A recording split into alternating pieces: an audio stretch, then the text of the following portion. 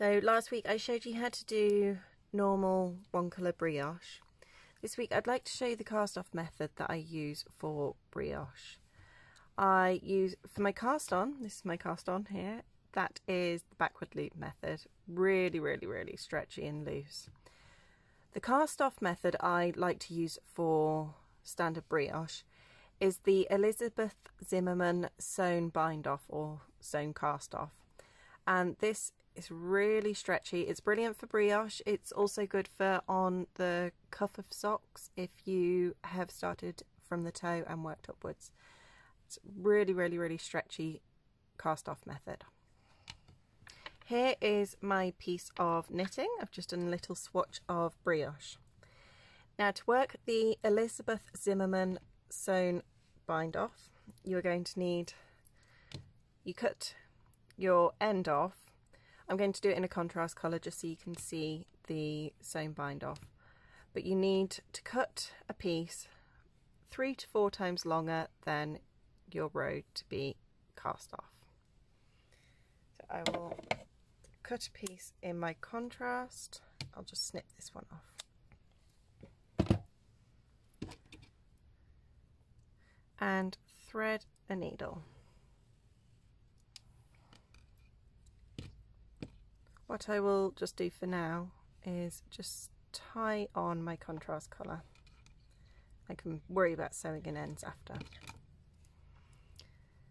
So to work the sewn bind off or cast off method, when we're doing it on brioche, where we have these brioche knit stitches, so you've got your knit and your yarn over, these 2 loops here count as 1 stitch. If you're on rib, obviously just 1 loop would be 1 stitch. So that's 1 stitch there, and then that's 1 stitch there. To begin with, I'm going to take our needle and thread it through the first 2 stitches as if to purl. So through that one, and then the second stitch is our yarn over and the stitch. So that's gone through the 2 stitches there as if to purl, and then bring that needle through, snug it up. Now we're going to go back and put our sewing needle through the first stitch on our needle as if to knit, and then knock that stitch off the end, and it is just a repeat of that to the end. So we go through the 2 stitches on our needle as if to purl, purl through,